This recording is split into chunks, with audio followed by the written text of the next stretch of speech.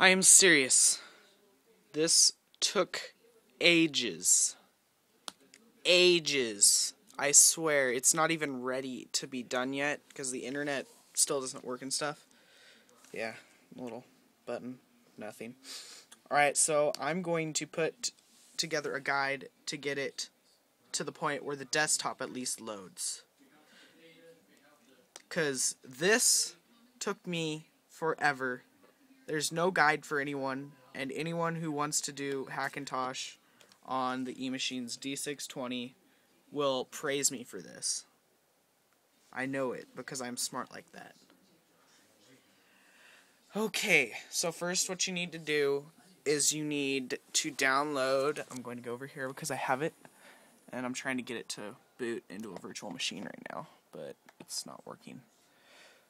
You need the Callaway 10.5.2 for Intel AMD. You need that one. You can find that on the Pirate Bay.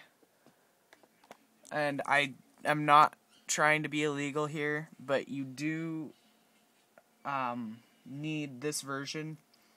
And just to make Apple happy, buy a freaking disc. It's not that hard. You can go to the store, Apple Store, wherever you get it, and just buy one. They're like $20. Just pay for what you get. Even though you're doing it illegally anyways, just pay for it. Alright, so once you've got that, just take a disc, burn it to a disc. This is not the right one, but still, I don't know which ones I have it burned to.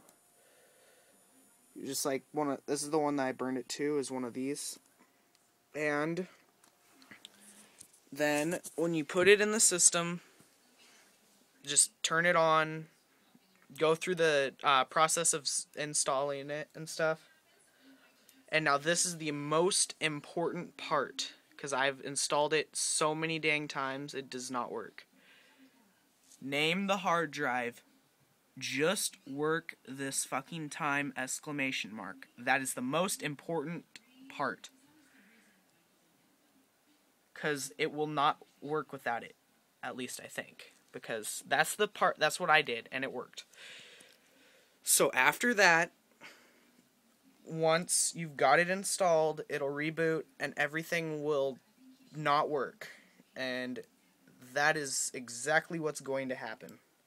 Exactly what's going to happen. Now, if I knew exactly what I was doing the first time, the right way, it would have worked. So, on my Mac, which I don't own anymore, and my brother's probably going to take it back, you will need to do this. Which one is it? There it is.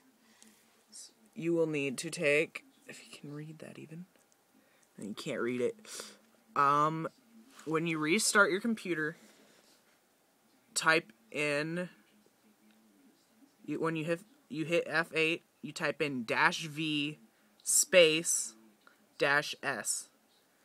And then once it says root, type in fdisk space E space -E, sorry, space /dev/RDISK0, and then hit enter. Then type print, and then hit enter. And then put the one that has numbers by it. There'll be like 5 different things. And the one that has numbers by it, you're going to want to type flag space that number, which is usually going to be 1. Then type quit, and it should reboot. And then if you did that right, if nothing failed on you, it will boot into the installer. Now click continue and continue on the language ones, and if you choose don't back up from another Mac, and that fails, and it stays at the part where it's just loading, and it completely fails on you, and it restarts the installer on the 3rd step, power off the computer, just hold the power button, it doesn't really matter, and then the steps you will need to follow will be during boot, you're going to write -S again when it on the little prompt once you pushed F8 when it's restarting. This time type in / when it gets to the root, type /s bin /fsck space -fy and hit enter. When it gets done, it should say file system was modified. That's nothing really. None of this means anything to me, by the way. I just know it works because I did it. And then you're going to type in /s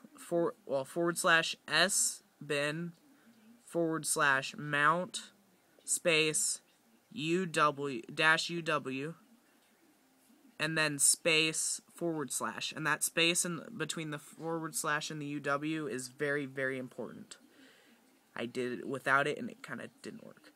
Then once it says that, once you get done typing that, you type password space root, not password, passwd space root, and then hit enter. Not password. Now once you get there, it'll ask you for the new password. Just put in whatever password you want to log into Mac with, and that should and then that's the one you'll use. And then write once it gets done, write touch space var /db / apple setup done, and then press enter.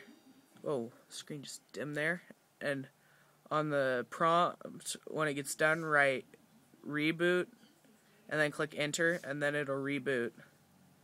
Now don't touch anything, and once it gets to the login page, then just use your the username as root, and then the password that you put, and then it should boot, just like this. And then you can set up some other things after that, but I don't really know how to do that yet. So that's how to do this painful process, and no one has ever made a video on it, and no one has ever made a Google page on it. I've Googled and Yahoo'd and everything, and I could not find it, so this is the only thing out there for this, unless someone else has something different, and they have somebody to prove it. So if you can't prove it, just don't try. And thank you for being a pain in the ass to do this. Thank you for taking up my time and life just because of the fact that I had to make you work. I love you. emachines D620. You have brought me great pain and ultimate suffering and the enjoyment of making this video. Thank you.